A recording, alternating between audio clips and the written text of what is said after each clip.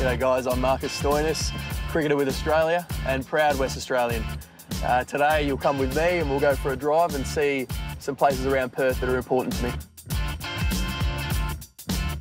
Growing up in Perth, nice weather, access to the beach all the time, playing your sport, it was cricket for me in summer, footy in winter, and yeah, all my close mates, most of my close mates are still from school, so we had a good group, which I think is pretty rare for you to still be mates at 29. I am now to still be mates with your school friends. So I had a good childhood, no troubles there. Okay, so we are driving to the school that I went to from year 1 to year 12. Yeah, so we're back at Hale School, my old stomping ground. A bit nostalgic coming back here, and it all looks a bit different actually. I remember these nets, I thought there was 40 nets down here, but yeah. Used to come down here during lunch break with the coach, the WA sporting legend, Mr. Derek Chadwick. Yeah, so he took me under the wing when I was in year 10, 11 and 12, and we'd come down here and have our coaching sessions. Up there we got the music hall where my mate Nat Lucev used to be in the choir, and he was a beautiful singer, had the voice of an angel, so I just wanted to make sure I could get his name in there. And down to these nets where I used to nip one through the gate to Josh Lauren, who had a terrible season here in his last year of cricket. Averaged about 5, but he's gone on to bigger and better things. Don't know what they are, but he's doing well. It's not cricket. It's not cricket.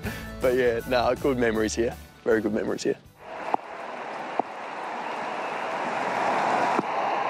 Down the ground for 6. Magnificent from Stoinis. Boy, has he added a lot of quality to this performance from Australia. Something I'll remember forever is New Zealand and playing in Auckland.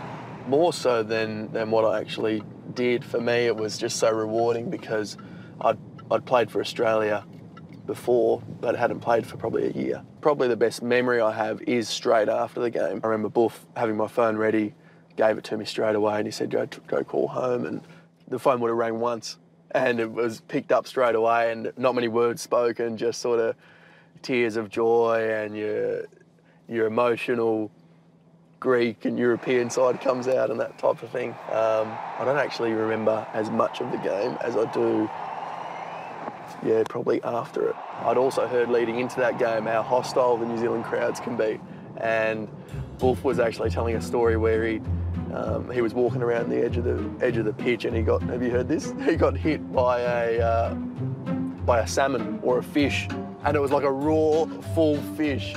And so yeah, there's a lot that goes on. So I'm thinking, I'm going into the game, I'm thinking, oh, I'm going to be fielding on the boundary. I might cop a Spanish mackerel, New Zealand mackerel to the back of the head or something like that. But then walking off at the end of the game to have a whole full house of New Zealand supporters standing up and yeah, cheering for your performance. Yeah, I got a lot of respect from the New Zealand crowd. Yeah, so now we're off to Scarborough Cricket Club. So we're at the Peter Worm Pavilion. Started here when I was 9 years old, and then I ended up staying here the whole time, all the way through to first grade cricket, and played in 3 or 4 premierships on the trot with some good mates, some people that are still good mates now. Yeah, Justin Langer was the poster boy of Scarborough Cricket Club and of Western Australian cricket probably. So it's probably good timing for me to have someone like Alfie in charge. We've been close for a long time. We played club cricket when I was young. Well, yeah, mentored me through my whole career. We lost someone at very similar times. JL lost his mum and I lost Dad. And they both fought for a long time and almost longer than they were meant to. So yeah, we've had some of the best conversations I've ever had are probably with Alfie. Out of any of my mates and all that sort of stuff, because we were going through such similar issues at similar times, and yeah, just a very intense time in both our lives.